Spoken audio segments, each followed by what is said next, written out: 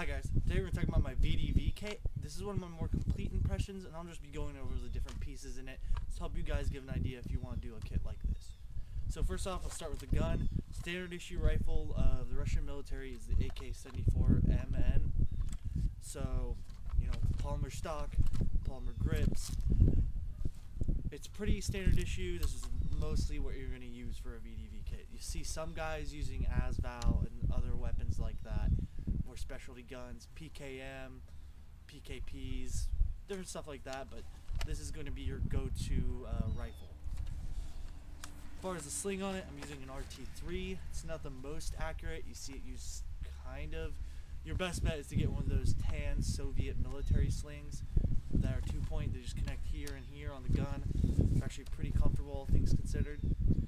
Next, I'll go over the camo. It's Mountain Flora. It's made for the Caucasus region. It's really comfortable. It's really warm. I will say that. You'll feel pretty hot if you use this in the summer. This is more of a autumn kind of weather camouflage.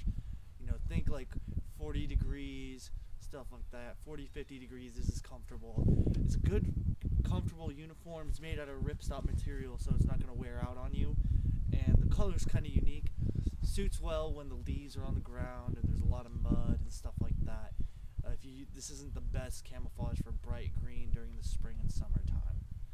Next, I'll go over from the top to bottom the different gear I'm using. First off is a 6B27 helmet. I prefer this to the 6B71M personally. It's got a higher cut all over, so it kind of fits better. It's a little lighter weight. It's definitely more comfortable. Just using some green, cheap goggles. They just kind of fit the theme. As far as I'm using a black balaclava, you could also use a green one. You don't see a lot of mountain troops actually using balaclavas, but I've got facial hair and stuff like that, and that's totally out of regs, so I'd rather cover my face up and have some protection for my mouth as well. So next, onto the actual rig and armor. I'm using a 6B23 body armor in Digiflora. You would also use Flora for pretty much all the gear that's Digiflora. You could also use Flora. I prefer Digiflora. I think it blends a little better. The floor is a little bit old school cool, so it's just kind of your own taste. Just kind of mix and match it. So this is a replica. Don't really like it. It's comfortable, but this part, the dick flap, likes to ride up a lot. The neck folds all over the place. It's not made out of real Kevlar, so it's super floppy. I prefer my armor to kind of fit like armor should.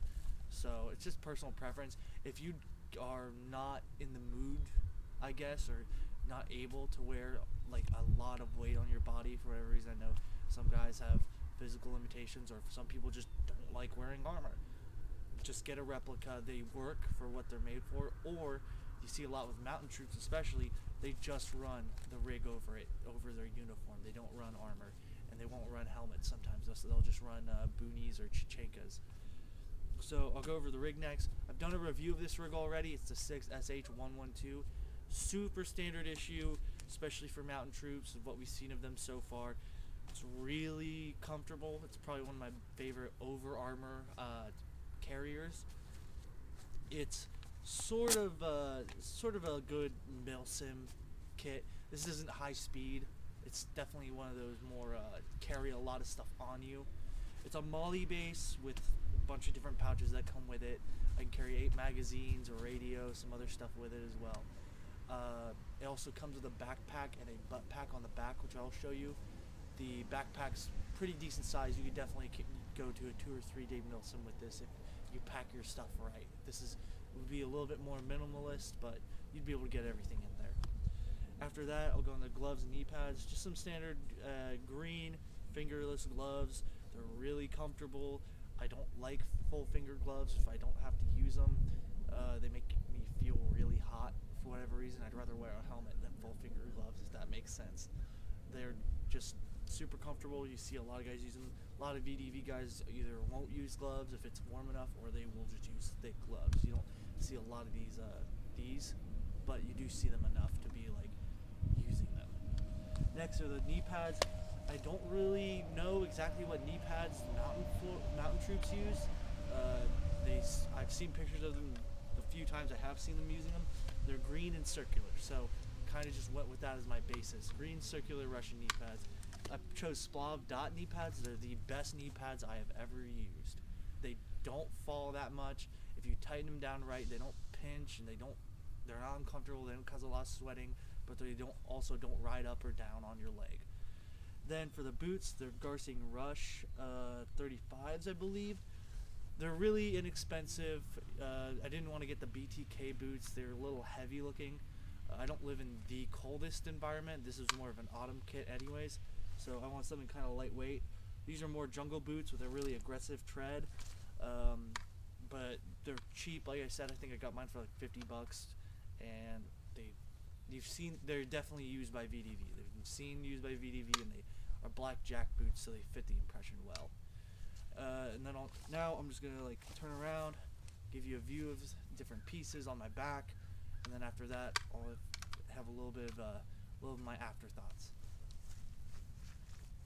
So as you can see, the butt pack here with some pouches inside. I found this works best for carrying water bottles and just your standard BBs and other stuff like that for airsoft. Real world application, this would probably be good for like a single MRE and some extra socks and stuff like that.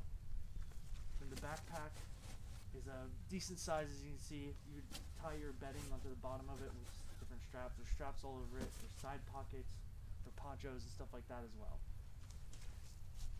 So my thoughts on this rig: it's really comfortable. This whole setup is, but it's kind of a heavier setup. This is definitely like this is a standard grunt fighting kit.